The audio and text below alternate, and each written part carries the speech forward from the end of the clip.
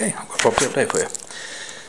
This one's all stripped out, ready to start bashing around. There's quite a lot of rubbish and muck and mess in this property, so it's all being cleared out. There's a skip out there, that's the second one, so we've got rid of an awful lot of muck and mess. It's all out.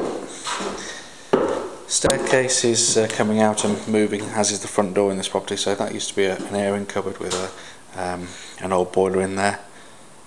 That's all been taken out, as you can see. Took a little while, I've got to be careful doing that. Bathroom's all out. This property never actually had a toilet when the last person was living there. They were using that. It's pretty disgusting to clear out, but that's all done. This bedroom all cleared. The windows are on order, the staircase is on order. There's a new staircase going in which it'll finish about here, and then this here will be a brand new room. That window will be a little bit higher, the same height as that there, so it'll be more usual. Then it's bricked up, so that's like a half landing window. That'll be bricked up, then a new window here. This makes kind of a kid's bedroom in here, decent size sort of second bedroom, and then the main bedroom there. Also, by taking these stairs out of this space here, instead of having a winding staircase, you get a bit more of a feeling of space up here because you've got a double width, and that used to be a big wall up there, so that's a nice landing space. This used to be a wall up here as well, so that's all sort of gone, it's opened out already.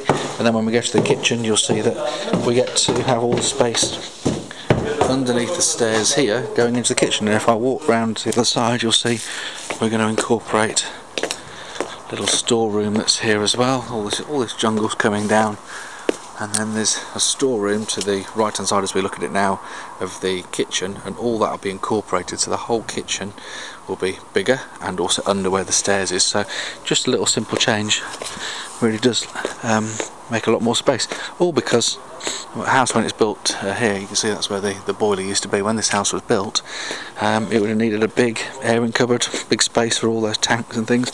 Nowadays a combi boiler will fit in a cupboard in the kitchen, so you really do gain a lot of space, and well, a whole extra bedroom and a bigger kitchen just because of that. Front door is going here, and then you go up the stairs from this point here. So we've hit a few snags. They're sort of sucking their teeth a little bit here. Nothing major. We haven't got any gas at this property. I've got to get that organised. Simple enough to do. We're on with it already. And also, just come through into this sort of the kitchen. The electricity has been cut off on the street, which is not something that anybody ever let us know. It's caused a little delay. We've got over it today by bringing a generator on site, so we'll get back up to speed today. The guys obviously they couldn't do any work because they didn't have any electricity for tools or anything, which was a bit unfortunate, but we only missed a day on it, and now they're back to work. So next update in a week or so, and all of this lot will have been ripped out. Everything will be clear and clear. Wall will be blocked up, so the door will be blocked up. New staircase is going in, and then the place can be plastered out, ready for refitting. That's the end of the update.